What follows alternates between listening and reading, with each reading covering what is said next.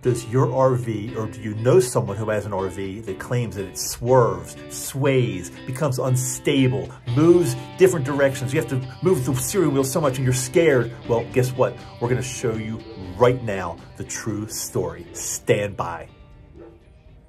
Hey there, Dr. Dave, the RV Dummy. How are you doing? You know, I've heard so many stories about RV sway, swerving around, becoming unstable in different conditions when trucks are passing you, when it's windy, on different types of road conditions. Well, we're going to go ahead and do a field test or a road test right now in our Class B.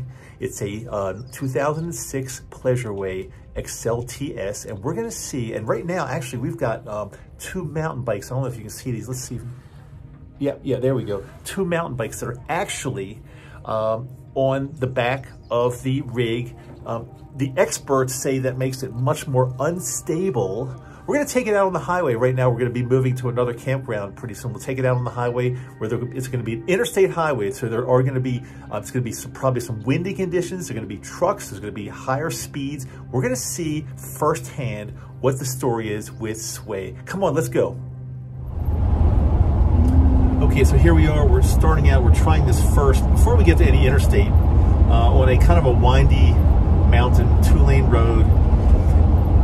I wouldn't call it exactly a mountain pass, but it's definitely a windy road. So, and there's a little bit of wind out, so I'm gonna go ahead and show you the steering wheel, show you how it looks, how we do. Things feel pretty stable. You can see, I'm not feeling any sway really, and you can see my hands on the wheel, and there's no real play in it. I mean, no different than, it seems like no different now than driving an SUV or a large vehicle. I mean, there's no back and forth sway, anything like that. Again, it's not an interstate, but it is a windy mountain road, and we're going about just about 55 miles an hour right now as the first test.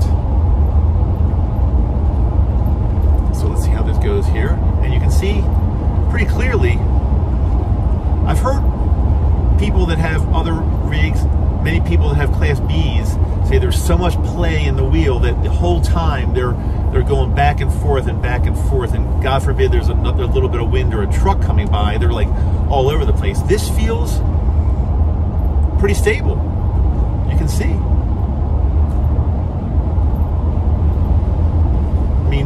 I don't think looking at this wheel is much different than looking at a wheel if you were driving a Ford or a Volvo or something like that. I don't think it's much different. Okay, so that is first test, mountain road. Let's come back for something a little different in a second. Okay, so the next test. By the way, I forgot to tell you, just in case you want to know what type of chassis this is. It's a Ford E350. It's our Class B Pleasureway is built on a Ford E350 chassis.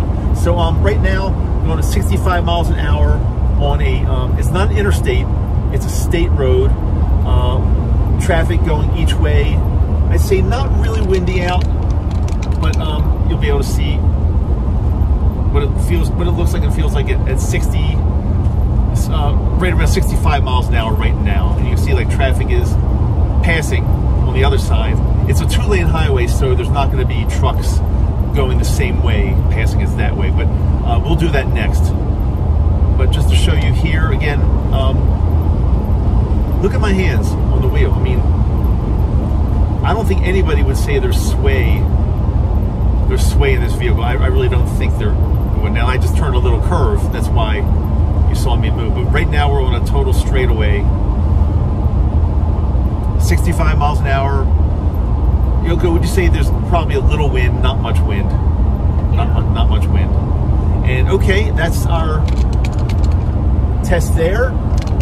Next coming up, we're going to be on Interstate 80, and we'll give that a shot.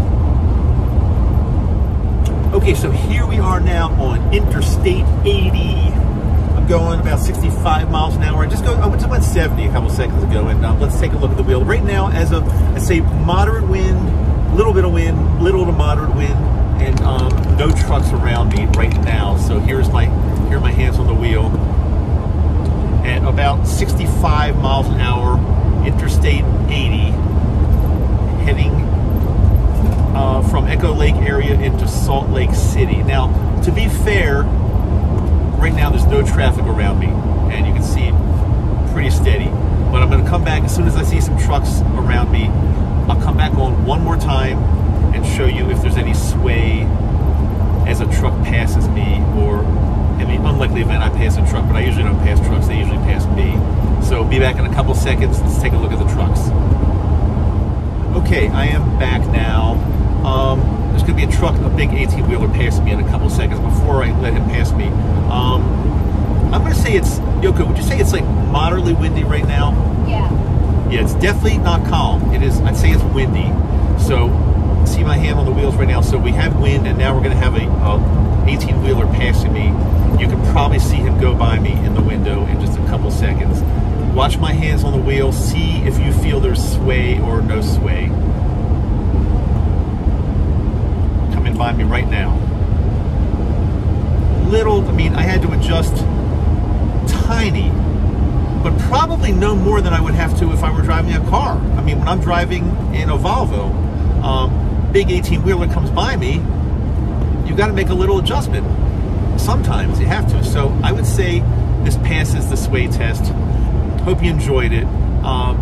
If you're, I am in a Class B, remember, if you are in a rig that you feel is unsafe, and you feel that, let me put this up so you can see me again. If you feel it's unsafe, and if you feel you're getting just too much play in the wheel, too much sway, then you need to definitely have that checked out. And there are a lot of people online talking about RV sway, so you can check out another channel for sure and look into it. I do want to tell you before I leave a really, really funny story. My very first car ever, when I was like, I guess 16 or 17 years old, first car ever was an AMC Hornet. Those of you that are old enough to remember AMC, the American Motors Corporation, they had Hornets, Gremlins, Matadors, Pacer. I think that might have been a Pacer. So it was a small company that at some point just went away. Rambler. But I bought this thing used. Actually, my dad helped me buy it used. It was like $1,000 when I was 16 or 17. And speaking of sway, I mean, there was so much play in the wheel. When I was a new driver, I thought that's the way cars are. Like, you have to. I was driving along the highway, and I'd be moving the wheel the entire time with all this play. It just was horrible. And I remember going into a service station one time and saying to the mechanic, "Could you just tighten this thing up for me? It's got too much play in it." And he said he would try. And I don't know if he was just BSing me or not, but I'll never forget that. This drives so much better than my first car ever. We'll leave it at that.